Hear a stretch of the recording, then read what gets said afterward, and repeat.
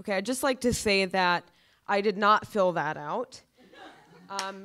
However, the story is mine. This is, turns out that's not normal. So, throughout high school, I was never a big drinker. I would actually go so far as to say I don't think that I really touched alcohol throughout my entire high school career.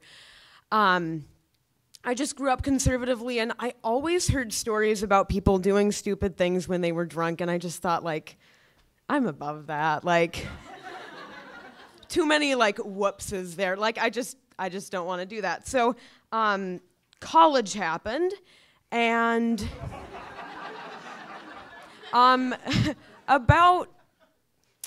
towards the end of my freshman year, when everybody was planning spring break, I decided that I wanted to visit my best friend who lives in New York City. And so my sister and I decided we were going to go out there for spring break. I just want to preface this by saying my sister is the kind of person who sends me text messages routinely that one I want to post on, like, texts from last night, if anybody knows that website. Most recent example of that would be she sent me a text that said, it was like on a Saturday morning, and I got this text, well, it was probably like Saturday afternoon. It said, "Hey, LOL, woke up on the lawn, wearing a cap that didn't belong to me that said, 'Haters gonna hate,' and I was clutching a rubber ducky." So this is the person I go on this trip with. This is like me. I don't drink. I've never, like, experienced that whole scene. So anyway, I don't know about you guys, but I believe in, like, premonitions. And on the flight over to Manhattan, my left arm went numb. This doesn't really factor into the story, but I do think that it's interesting. When you find out my big whoops. So anyway, my arm is numb. That went away eventually, but it was weird and significant, I think. So anyway, we arrive at our lodgings, which, and in an effort to save money, we had, like, booked a student hostel. I don't think it was a hostel. You open the door and there's, like, a bed. That's it. There was a naked man in the hallway when we brought up our luggage. Anyway, we're, like, still gonna have a good spring break. So keep in mind, this is right around the time, that little window of time when Four Loko was still legal in New York City.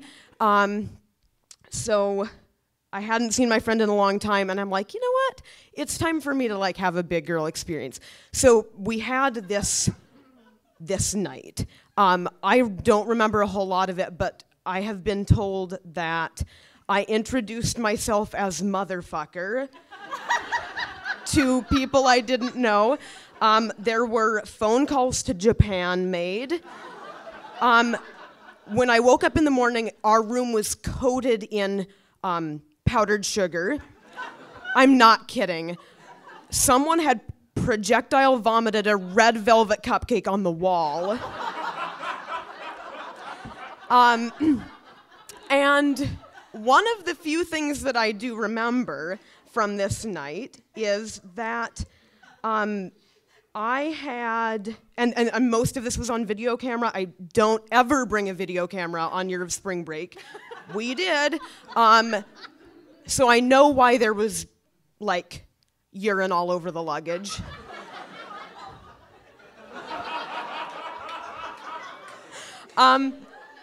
So that night happened, and I forgave myself and came to terms with all the damage that was done. And